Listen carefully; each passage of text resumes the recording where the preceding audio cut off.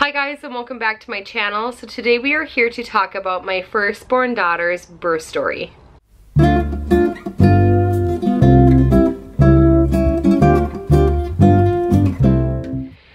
Alright, well, with my second baby due next month, which is a boy, I figured it would be a perfect time to sit down and talk to you guys about my birth story with Kai'a. So, my husband and I, we've been together for just about 10 years.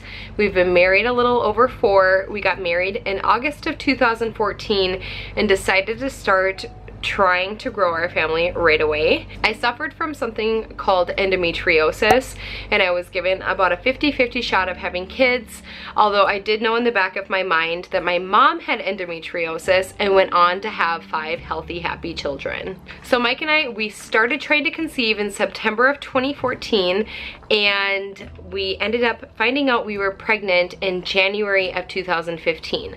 So it was a little over 5 cycles that we were able to conceive. On January 7th, 2015, I was 10 days past ovulation, and I remember, I'm sorry if I'm looking down, I'm like looking at my notes that I have here.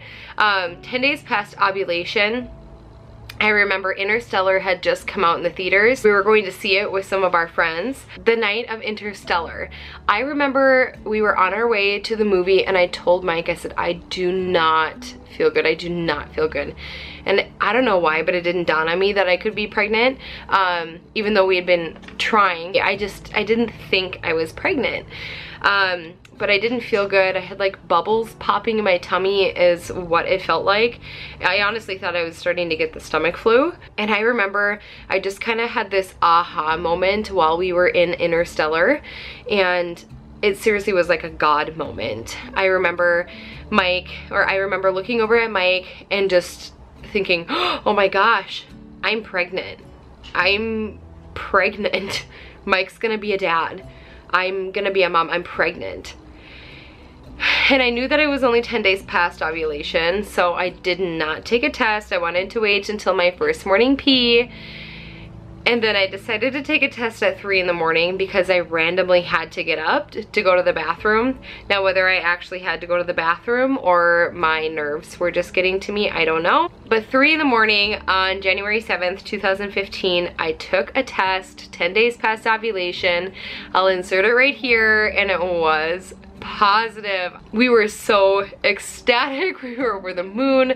I remember I woke Mike up at 3 in the morning and I didn't get much of a reaction from him.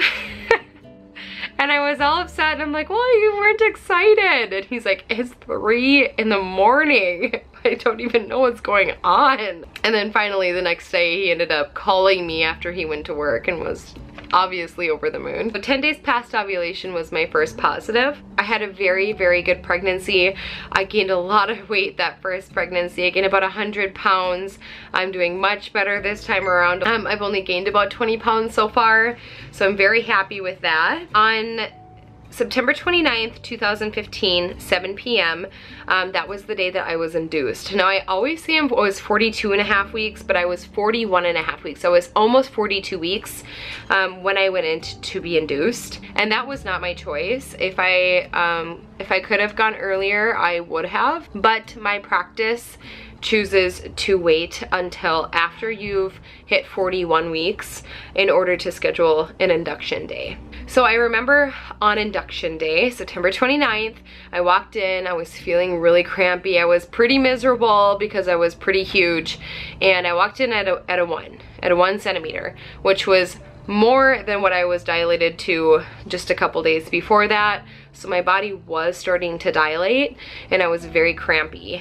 The reason why I was really crampy, I later found out, is because Kai'a was sunny side up. They inserted like Cervidil or Cytotec, I don't remember, it's been a few years now, but it was one of those cervix ripening pills. They put those in and let them sit all throughout the night. And I started having the worst back labor ever. It was intense, you guys. It was really, really intense. I was throwing up from the pain, and then they would come in and give me some medication to help with the pain, and then I would throw up from the medication, and then they would give me some anti-nausea, and I was just up all night long. I remember it was a terrible night. and I wasn't expecting to have such terrible back labor. I just wasn't expecting it to be so crazy intense. After I got absolutely zero sleep, I remember 6 a.m. they came in and I was at 2 centimeters. And then that's when they started the Pitocin drip. And I don't know what the milligrams were at that time. It wasn't something that I necessarily paid attention to. I know they started out lower and then they kind of built their way up with the Pitocin. And by 10 a.m. I was at 4 centimeters. Now, I was controlling, I wasn't taking any more pain medication after 6 a.m. Because she had flipped and I was feeling a lot more comfortable. The back labor wasn't as intense. I was able to get on a ball and kind of bounce around. So between 6 a.m. and 10 a.m. I had progressed 2 centimeters. By the time I hit 4 centimeters, I was feeling pretty miserable again. Got back in bed, kind of labored that way, and by noon they came in and they did my epidural for me. Everything gets really fuzzy after this because I started to black out from all the pain that I was in. Finally they got the epidural in, but it was only working on half of my body. So they flipped me over, had it trickle down, and then they went to go check me and I realized that it wasn't working on the inside. It was only working on the outside. So, which, trust me, I was really grateful that I couldn't feel the contractions, but I could 100% feel everything on the inside. So by the time I was progressing, I could feel the ring of fire. I felt everything. So by 2 p.m. I was at 6 centimeters, and that's when they came in and they broke my water. We had like a slight meconium scare. The nurse was, I think she was newer. She came in and was kind of freaking us out and said, "Oh, I think that's meconium," and Mike and I got all scared, and then to find out from a veteran nurse who came in and she said, "No, absolutely not. That's not meconium. You guys are just fine." So that was our meconium scare. And then, like I said, everything gets really fuzzy around this point. 2 to 4, I don't remember a ton. Even like noon, after I got my epidural, I just kind of blacked out. Once I was finally able to calm down, I started to get the shakes really badly. I hadn't slept the night before, so I was really groggy. But yeah, I was very fuzzy, very out of it. I kind of felt drunk and woozy. And then once I had gotten to 6 centimeters, they decided to put me on my side and put the peanut ball in between my legs. And this is where I progressed very quickly. So I am keeping note for this time around that once they lay me on my side and throw the peanut ball between my legs, I know I'm gonna progress very quick. And that was at like 4 p.m. that they decided to put that peanut ball between my legs. I was very shaky in transition. I was uncontrollably shaking, which is very normal in transition. And then the nurses were having a race on the floor that day, and I went from being in last place to first place to deliver.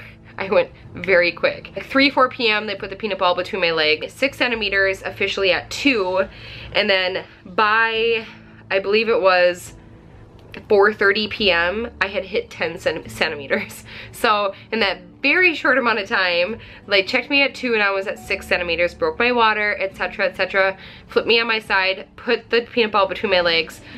It was like 3:30, 4 o'clock, and I was at 10 centimeters, so I was fully dilated. But they did want her to labor down. They let her labor down for an hour just to make sure that I wouldn't have to push for as long.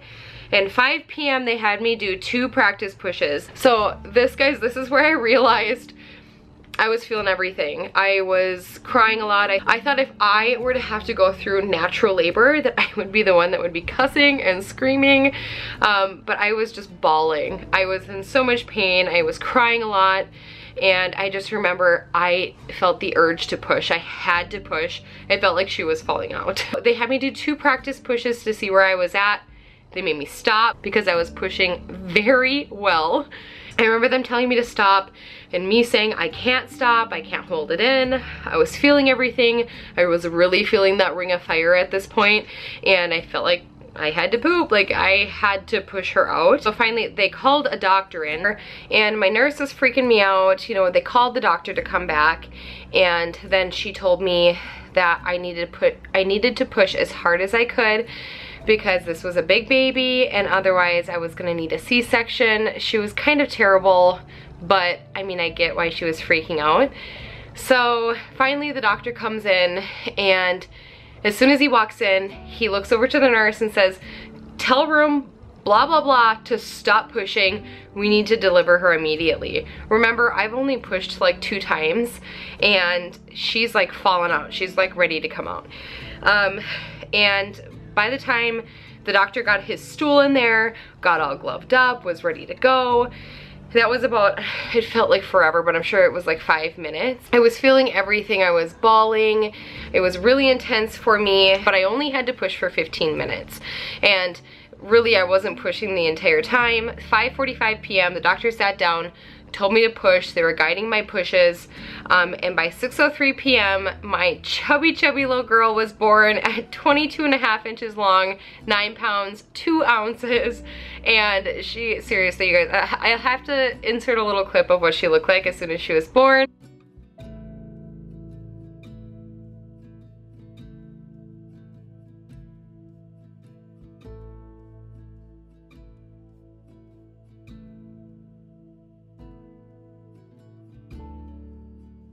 So cute, you guys. She was so cute. The nurses like held her up and said, well, here's your toddler. And I just remember thinking, oh my God, she looks just like my dad, which is a really weird thought to have, but I look a lot like my dad. And as soon as she was born, she could tell that she had my eyes because she had my dad's eyes. So yeah, I had a really beautiful labor. Yes, I had a lot of pain, but that's normal. It's to be expected, and really I couldn't have asked for anything better. I barely tore. I just had a couple of stitches. I remember recovery was really good. The only thing was right after I had her, I did get really sick, and I kind of had this like out of body experience where I felt like I was kind of like watching myself and what I was going through. I didn't really know what was going on. Again, a lot of this is probably because I did not sleep at all the night before, so sleep deprivation. But I was not feeling super great, and I wasn't up for having family members in and out quite yet. And then finally I got into my room after my delivery room, and I was able to kind of settle in. My first night was a little rough. I remember I was nursing. She latched right away. She was such a good latcher. She was a good feeder right away. I really wanted to breastfeed, so that made me very happy, but I was so sick. I'd be breastfeeding her and then I'd be like throwing up in a bag, and I'd be breastfeeding her and I'd be throwing up in a bag, and I'd be so tired, and I couldn't even keep my eyes open. They ended up taking her to the nursery for a couple hours so that I could sleep that night. And then they brought her back to me once I was feeling a little bit better, because I was kind of in rough shape.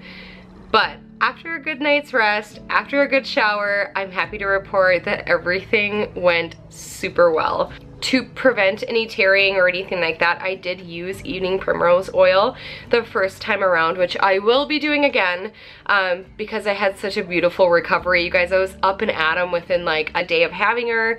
I felt totally normal. I was a little sore down there for like the first week, but really I felt great. I was out shopping at Target with her within a week.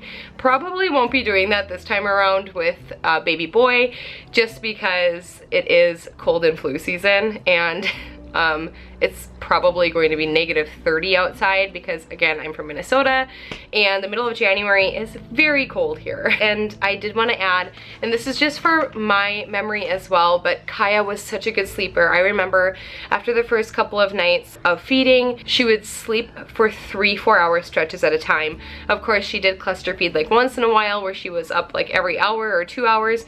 But for the most part, Kai'a was a perfect baby. Slept 3-4 hours through the night, and Mike and I really loved those newborn baby days. We cherished them so much. All right, you guys, my battery's flashing at me again, so I am gonna scoot, but I hope you enjoyed this birth story of my daughter Kai'a.